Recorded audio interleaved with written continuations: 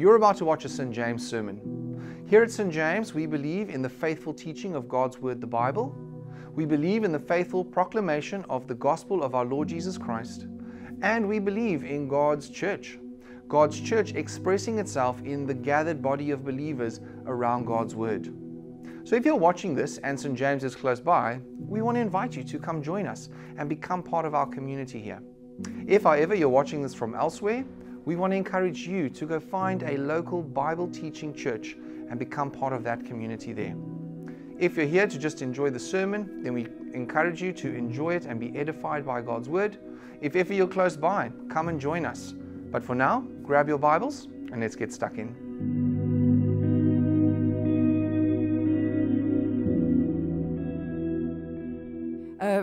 They prayed for the Bibles for Namibia, and we're delighted to say thank you so much for your great generosity already. We've raised 10,000 Rand for Bibles. So isn't that wonderful? Don't stop, they need more. Can I also just mention that next week is going to be communion. We do provide communion for you, but it's always a good thing to be preparing our hearts before we come and take communion. It is a solemn sacrament, and can I encourage you to think about that as we prepare for that next week. Then there's a bit of a notice here from Jenny about our pod club. It takes place on Friday the 12th from 6 to 7:30 in room 5 in the Children's Centre. If you've got anything to do with young children, can I really encourage you to come to this? The topic of the podcast is Hope-Filled Teens, and all you need to do is listen to the podcast in advance. And then on the Friday, join the other parents for a cup of tea or coffee and have a chat about what you've listened to. And then the other thing that you need to do is just let people know that you're coming so that we can have the right amount of refreshments.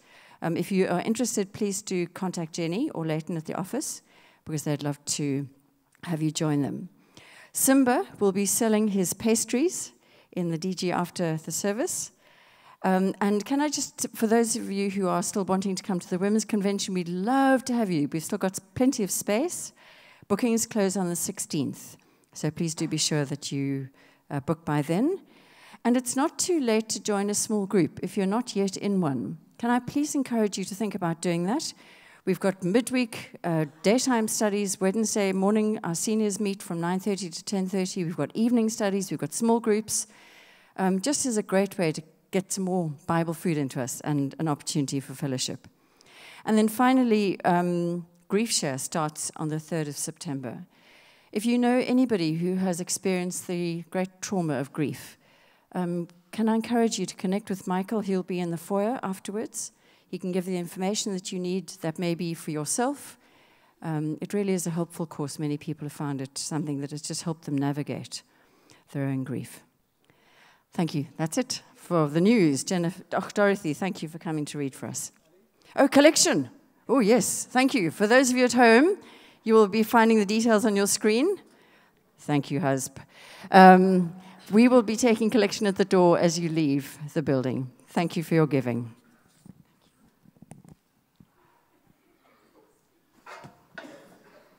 Good morning, St. James. My name is Doroth Machemedze. I'm going to read today's Bible reading from 1 John 2, from verse 15 to 17.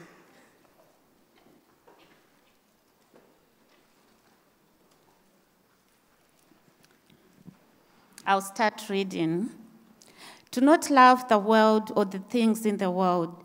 If anyone loves the world, and the love of the Father is not in him. For all that is in the world, the desires of the flesh and the desires of the eyes, and the pride of life is not from the Father, but is from the world. And the world is passing away along with its desires. But whoever does the will of God abides forever. Thanks. This is the word of the Lord. Well, good morning, everyone. Good to see you. If you have very little people with you who get a little bit wriggly and squiggly while I'm speaking, it would help us enormously if you could either slip across to First Steps or just to the hall behind us. You'll be able to hear and see. I don't often get to tell Alison what to do, so I thought I'd just take my chance right there. It is a great joy to be with you. Thank you again for your prayers for the work in Namibia. What a joy it is. I saw Kathy bouncing on her seat. That we've been able already to raise in excess of 10,000 rand. What was the target? 15, is that right? Is that what you mentioned, Kathy? 500 Bibles at 165 rand each. So whatever that number is. Well, I think we've got there. So all the more, the merrier for those who are yet to come. It's a great, really great joy to be back with you in the Bible and thinking together about this important theme that we should have no God, small g, but God, big G. I'm going to pray, and then we're going to look at the Word together. Father, as we turn again to your Word, we do pray now, as has already been prayed, for your Holy Spirit to be at work among us, to help us, to challenge us, to cause us to think like you about these important things. Calm our minds, so many distractions, burdens that we may be carrying. And by your Spirit, will you take this word of yours, written so long ago, and use it today for us. For your name's sake we pray. Amen. Let me begin by asking you to think about the word love. When I was a lighty and growing up, I remember in the newspaper, I think it was, there was this little drawing with the caption, "Love is." Remember those? And then there would be a little drawing, and then there would be something defining or describing love. I remember one which said, "Love is never having to say you're sorry," which seems to me to be the biggest load of rubbish under the sun. Because I think love is all about saying sorry most of the time. I speak from experience. But what I'd like you to do right now is to just think for yourself about love and how you would define love. If somebody was to say to you, what does it mean to love something? Or what would you say? What words would you use or choose to describe love? Obviously, there are lots of words that can be used. What word would you pick for love? Love is whatever. Take a moment to think about that. You got a word in your mind? I looked up the word love earlier this week. Because I'm old, I looked it up in a thesaurus. Most of you young people don't even know what a thesaurus is. You just go straight to Google. But I looked it up in a thesaurus, a book of synonyms. Most of us don't know what synonyms are. Never mind. Is this grammar or church? I'm not sure. I looked up the word love, and amongst the many, many, many words defining love, as you can imagine, I found a few that really resonated with me. I discovered that to love something is to be passionate about that thing. To love someone is to adore that person. It's a lovely word, that is. To love someone is to cherish that person. Church of England marriage service. Will you cherish them? Honor them. To love someone is to be, or something, is to be devoted. To adore, to be passionate about, to cherish, to be devoted. Just some of the words among the many words that I discovered this past week for love. Now in 1 John 2, 15 to 17, our text for today, we have, do we not, a clear warning about love. Do you see it there? There's a clear warning in our passage about love. Mind you, it's not a warning against love itself. There could never be a warning against love as love in a book in which we are told that God is love and that love comes from God in chapter 4 of 1 John. So John isn't warning us against love itself. But as we look more closely at our text, we notice what? Can you see in verse 15 that John speaks not about one love, but how many? Look again at verse 15. How many loves can you see in verse 15? Not one, but two. The love of the world and the love of the Father, that is God the Father. And so what is the warning in our passage? The warning in our passage is not a warning against love. John doesn't want us to be emotional, passionate, not adoring, not devoted. It's not a warning against love, but it's a warning against misdirected love. Love shown in the wrong direction. A warning for us not to take, using those words that I found this week, not to take our passion and our adoration and our devotion, at least the passion and adoration and devotion that should be directed to the Father, to God, and to direct it towards the world.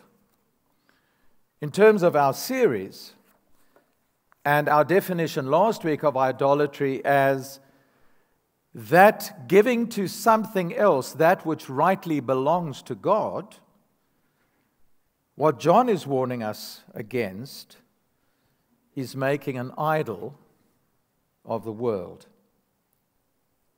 Do not love the world is really, in the letter that says, little children, keep yourself from idols, it really is the warning, don't set your devotion, your adoration, your passion toward the world rather than toward God. Don't make an idol of the world. Now the question, of course, then becomes, how does this idolizing of the world happen? How does it take place, at least according to our passage? There are lots of ways in which it happens, but what is it that John tells us about this danger of making an idol of the world? And I think the answer comes for us in two ways. It's really there in verse 16. So I'd like you to have a look again, please, at verse 16. I'm not going to put the words up on the screen because I really would like you to dig into your Bible and look at it for yourself. It's lovely to hold it in your hand, even if it's like this and you're having to do that. Have a look at it and see if you can see what this idolizing, this love of the world looks like. How does John describe it? And to give you a clue, it's described in two ways. It's described in general at the beginning and the end of the verse, and then it's described in detail in the middle of verse 16. So here's the task for the moment. As you look at your Bible, as you look at this passage, see if you can see the words that John uses to tell us what idolizing, loving the world looks like. In general terms, beginning and end of verse 16, and in more detailed terms. Ready? Go. Have a look at it. Talk to your neighbor. See if you can see it. If I hear you speaking, I know you're engaged.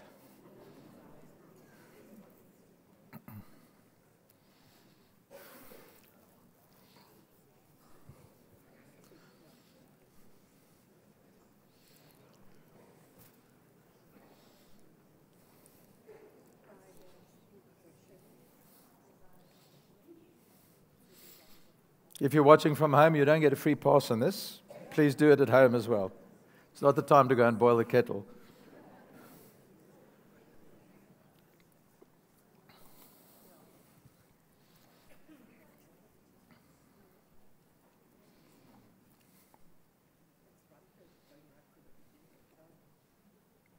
You got it? I'm sure you have. Two ways in which John shapes our understanding of this love of the world, this misplaced love, this idolizing of the world.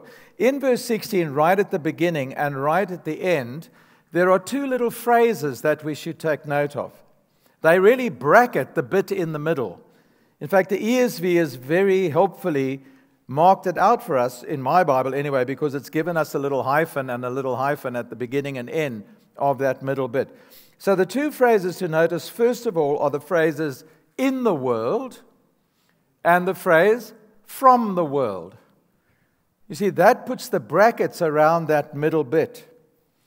And so in general terms, what we can say is idolizing the world, loving the world, being governed by the world or ruled by the world in that way is the problem of being obsessed with what is in the world and what comes from the world. That is to have our focus centered upon what is around us in our world. Now remember how John uses the word world. He uses it in different ways in his letters and in his gospel. The world are human beings whom God loves and for whom he has sent his Son. What a great gospel that is. God so loves the world that he gave his only Son, that whoever believes in him should not perish, but have eternal life. There's the world as creation, which we share the beauty of here in Cape Town and in our great and glorious country and on our continent. How glad we are for God's creation, his world. But the world is also used in John's writings as that which is hostile to God. Remember last week we saw, chapter 5, verse 19, that the whole world is under the control of the evil one. So when John is speaking about the world here and saying don't love the world, what is he talking about? Or in the world, from the world, he is talking about the fallen world. The world as it presents itself before us and as it seeks to shape us. And so what we learn in general is that our focus should be not upon we shouldn't be devoted to that which is in the world, and we should not be controlled by that which is from the world. So that already helps us to start thinking about what John means when he's warning us against the love of the world. But of course, that is very general, isn't it? Don't be controlled by what's in the world. Don't be shaped by what's from the world. And so in the middle piece, John gives us those three statements that help us understand the problem of idolatry and the problem of this misplaced love. Look at what they are. I think the ESV translates them better than the NIV. Am I right in saying the NIV has the lusts of the flesh? Is that right? The ESV has desires. The problem with the word lusts is that it automatically pushes us down a road in our thinking. When we hear the word lust, especially if we've got teenage boys, and men. By the way, I don't see one all-black shirt in this room. Waar's al die manne? Maak ek te waar's jy? Vat so. En volgende week kom nog 'n klap. Craig Campbell is so ashamed he didn't even come to church today. Actually, no, Craig and his family are away for the weekend. But as are many of our folk. Why am I talking about this? I've got absolutely no idea. Back into the middle here. The word the lusts, we think about our teenage boys. We think about men. We think about pornography or whatever, which is a sin. By the way, it's not neutral. What looking at porn is not neutral. Because Jesus tells us, you have heard it said, do not commit adultery. But I say to you, whoever looks at a woman with lust has already committed adultery with her in his heart. So in this Women's Month, let's remember that objectifying women is not a Christian thing to do. And to look at them as objects and not as people is definitely not a Christian way to respond. They are mothers or sisters, remember, or daughters in Christ. How are we to view all other people? As fathers, as brothers, as mothers, as sisters, in all purity, says Paul to Timothy. But that's not what John is talking about here. The word is actually epithumia. It's the word for desire. So what are the desires of the flesh? Well, flesh here just has to do with our own fallen humanity. And desires mean surprisingly, believe it or not, desires. They're neutral, aren't they? In and of themselves.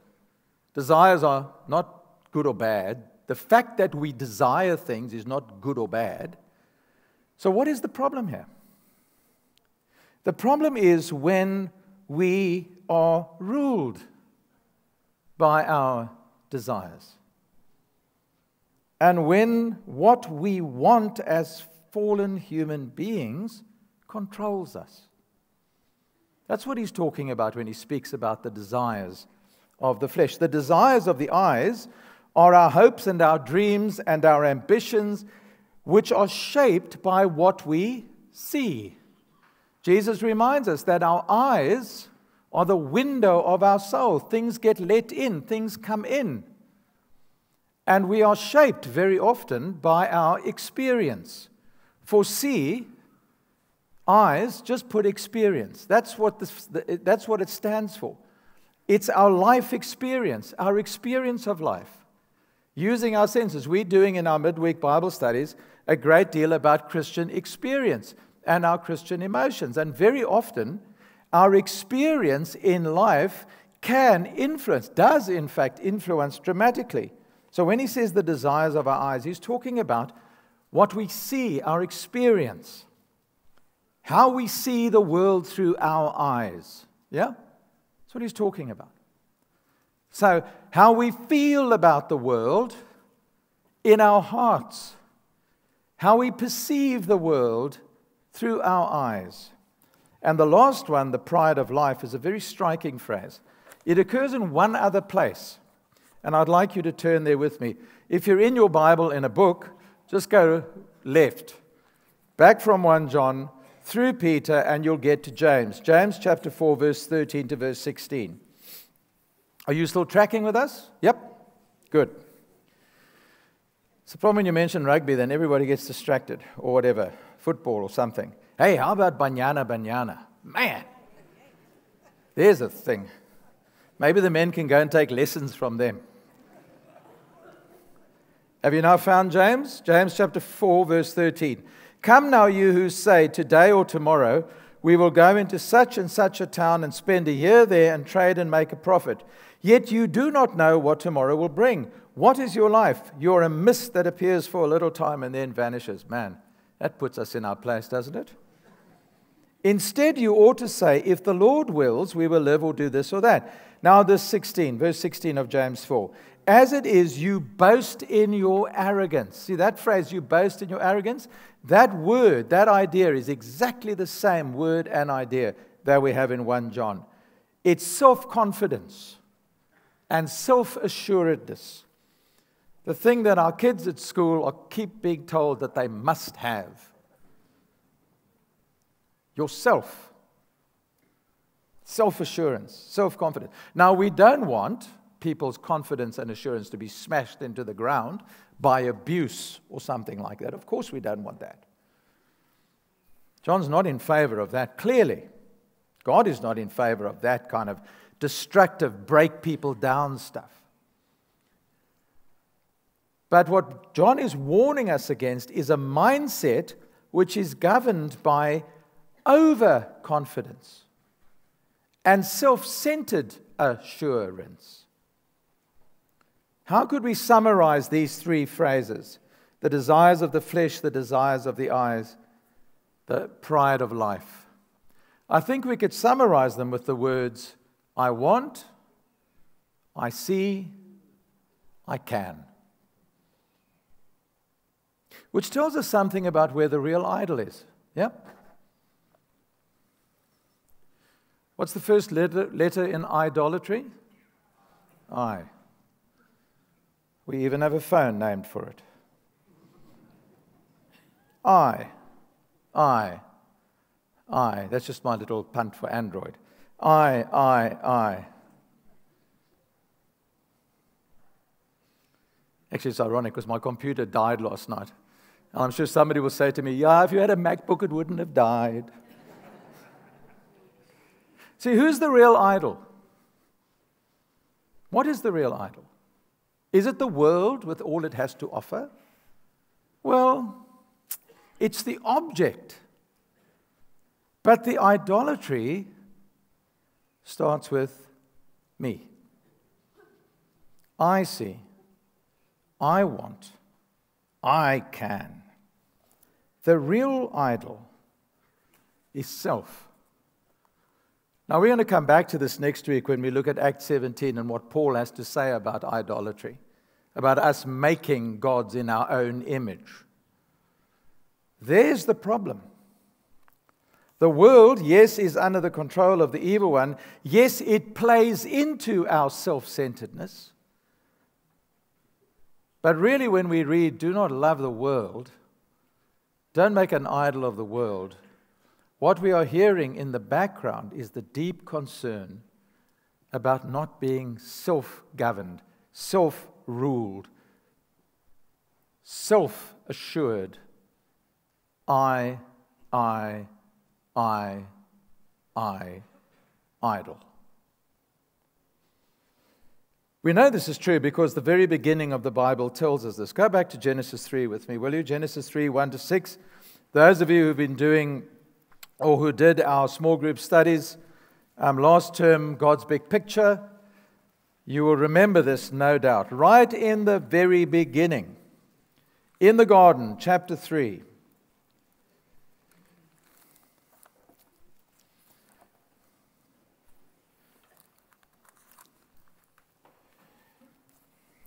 We're in a garden and there's a snake. Somebody showed me a video today of the biggest cobra I have seen in a very long time, swimming across the dam in which he and his family were swimming. Which is a bit disconcerting when you're swimming and you just see this guy come, or I don't know what gender it was, but it was big. And eventually the snake catcher came, caught it, and put it in a plastic crate. And this snake it was creepy. Well, here's a creepy snake. I mean, I grew up with snakes on the farm, and I still don't like them. Here's a creepy snake, a crafty snake, a serpent, actually. That ancient serpent who is the devil, Revelation tells us. And what do we find the devil doing? Well, we find the devil speaking.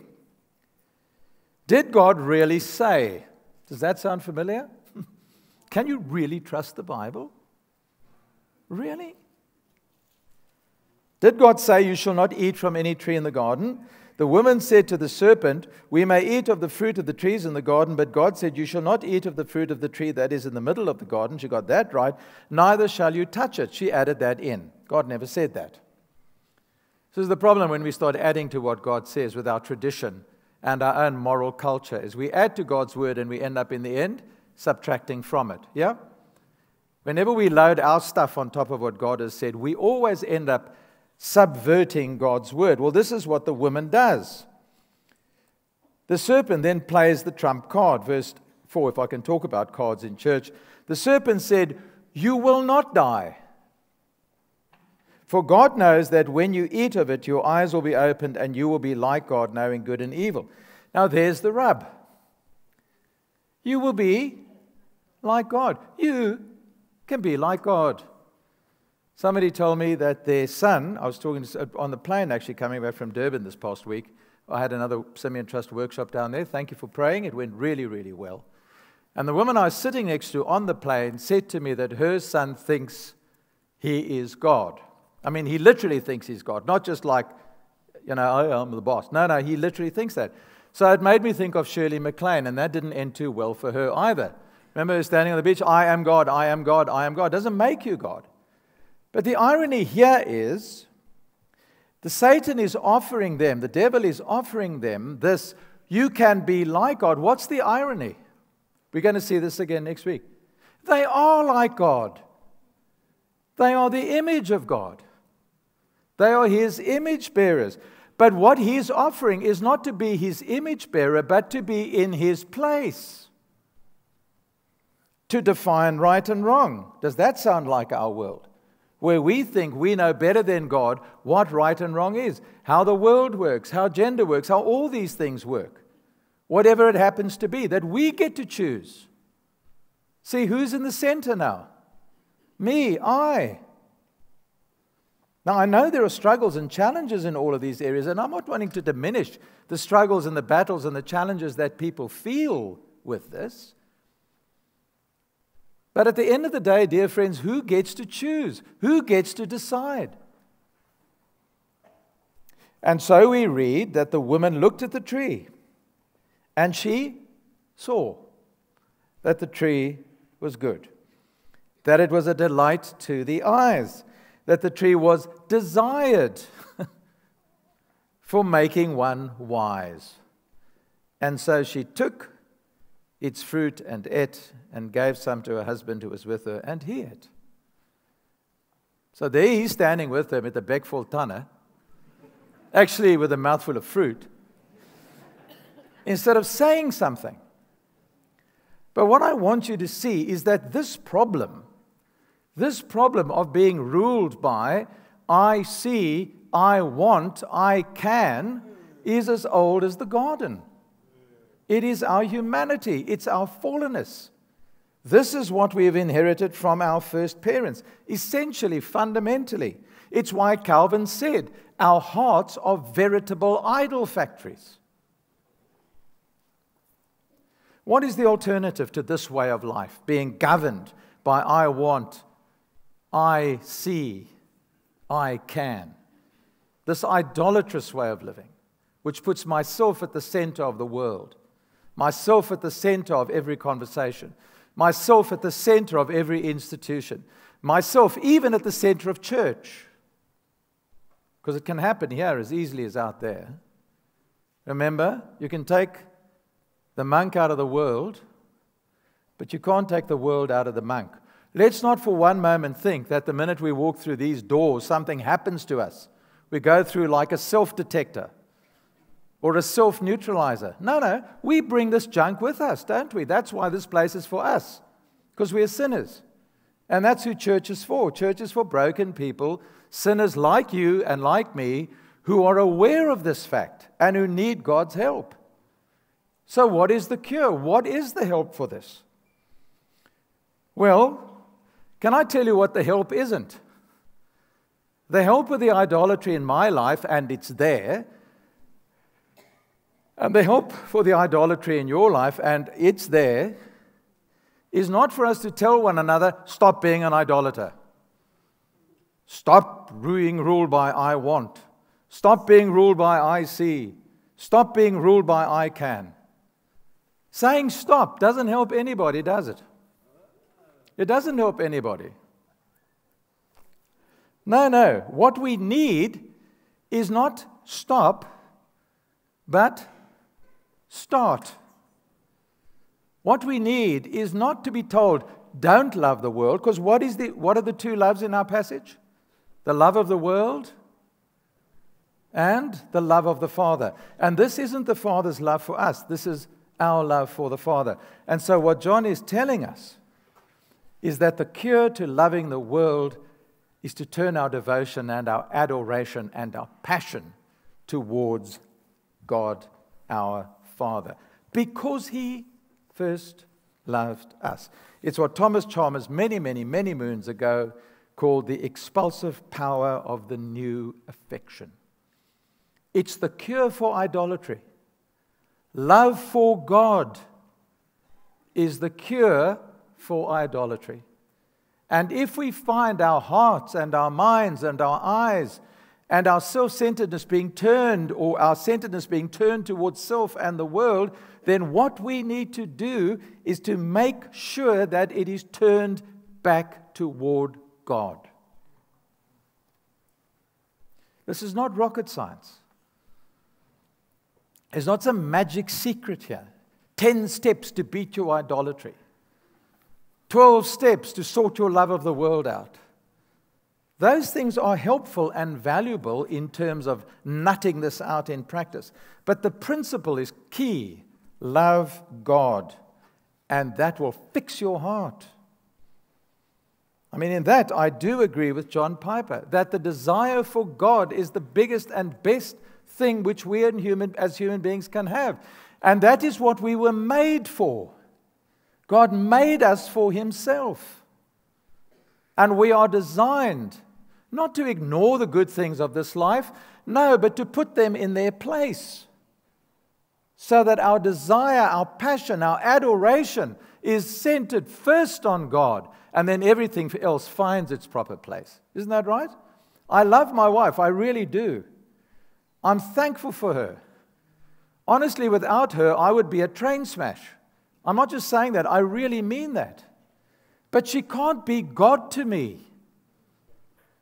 She can't stand in the place of God for me, nor I for her. Nor can your kids be in the place of God for you, or you for them.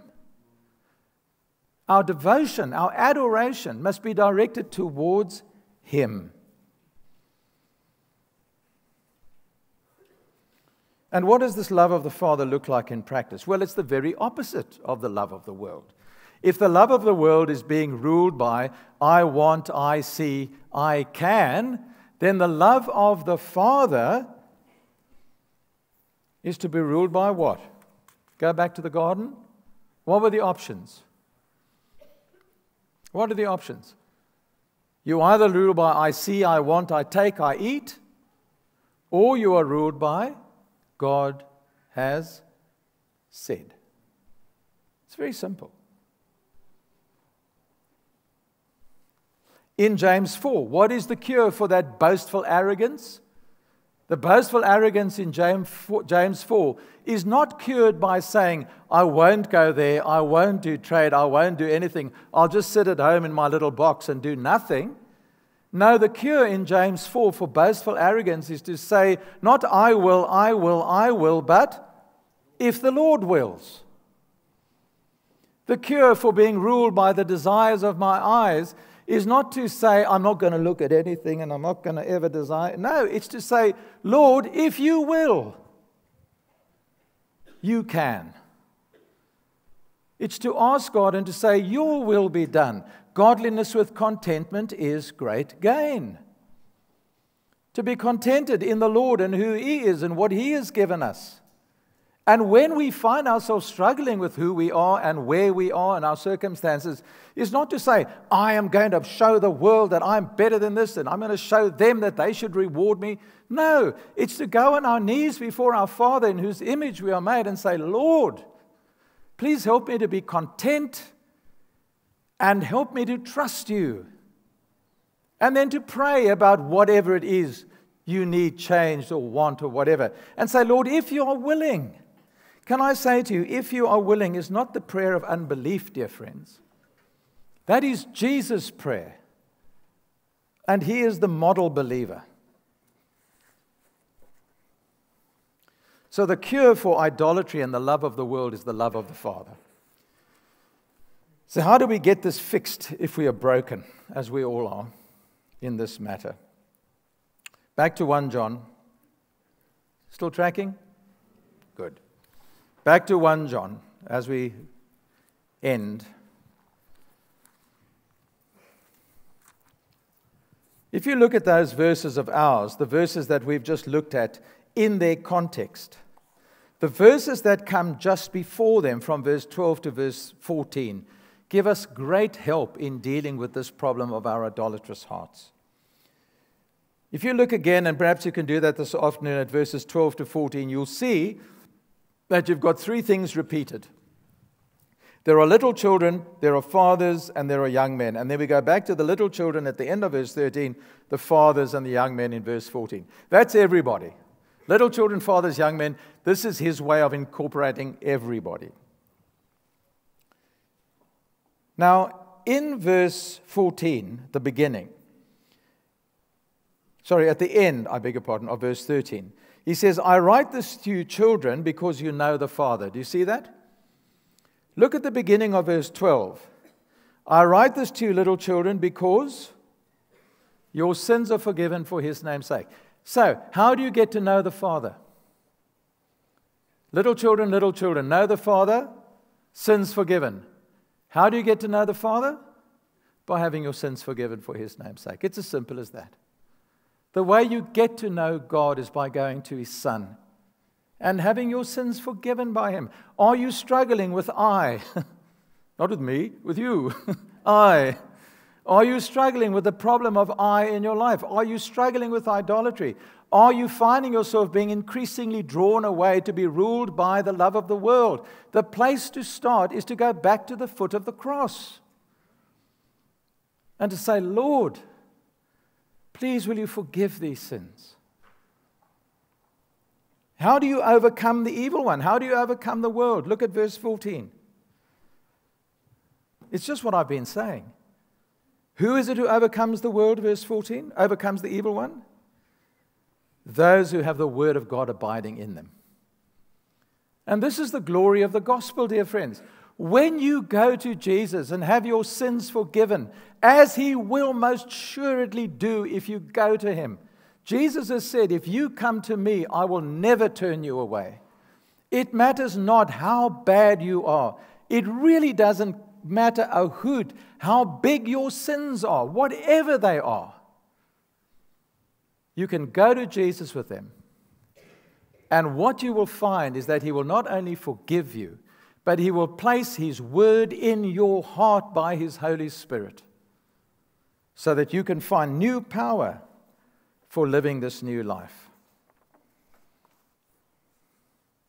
It's that simple. Let me end with these words, a question. Why does this matter, do you think?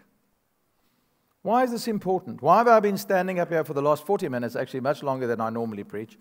Why have I been standing up here and talking to you, I hope passionately, about this? Have a look again at verse 17 of our text. What's at stake? What is at stake here? Can you see it? What's at stake here is eternity. Because the one who does the will of God, the one who loves the Father, whose sins are forgiven, and who seeks to live in obedience to the Father who has forgiven them, that one abides forever. But the world is passing away. And dear friend, it will draw down into its destruction all who cling to it in devotion. It will pull down into destruction every person who clings to it. Pray with me. Father, as we think of these things, somber things, we pray for your help. Help us, Lord, not to love the world or the things of this world, but may the love of the Father grow in us. Thank you, Lord, that you first loved us and that you gave your Son for us. Help us to cling to you, Lord, and so in the end, avoid hell and enter into life. For your name's sake. Amen.